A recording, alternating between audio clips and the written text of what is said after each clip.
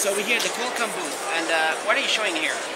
So here we are actually showing the Snapdragon S4 platform, and it's actually the latest platform that is available from Qualcomm, and it's also called the MSM8960. It is the industry's first integrated LTE and the dual-core application processor all tied up together. And what we actually are doing is we are actually showing all the application processor capabilities over here. One of the technologies that we are also showing as part of the application processor is actually called gestures. And in this booth, we are actually going to show gestures which are both based on the front-facing camera and the ultrasound technologies.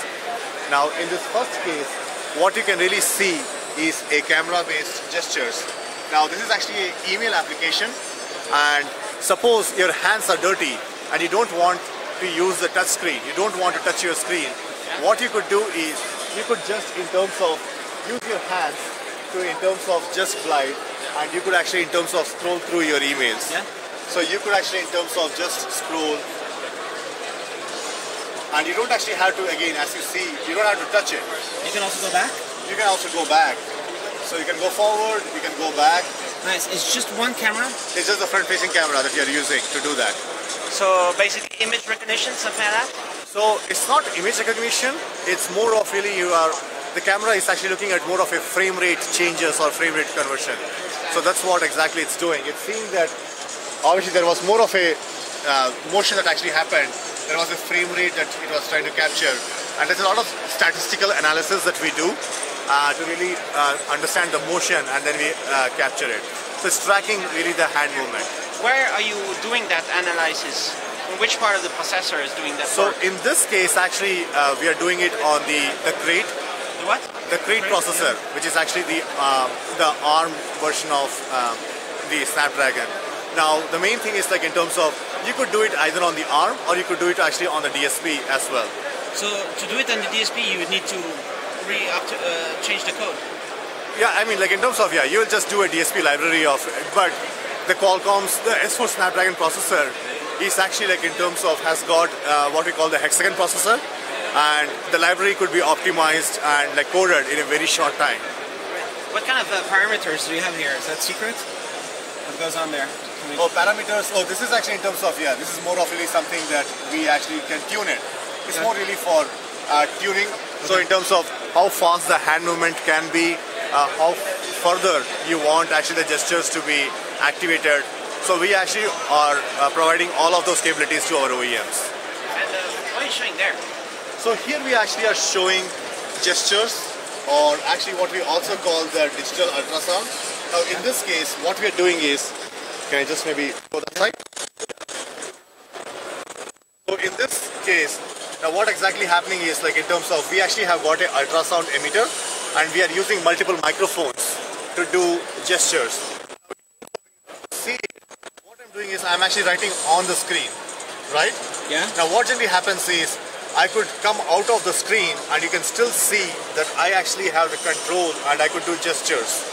Now I could zoom out, I could zoom in, and I can go horizontal, I can go vertical. So you can see that there is a lot of X, Y and Z information that you're capturing using the ultrasound technology. So do you have like a electrostatic field? Yeah, so in mid of like it's ultrasound which are being read by the microphones. Ultrasound going from the tip to the pen tip, yeah. So we actually have more of the emitter gets activated. And what I could really also show you is, if you think about it today, most of the tablets you can see that probably they may actually have stylus.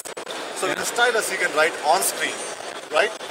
What I could also do is, I could come off screen and I can actually write off screen as well.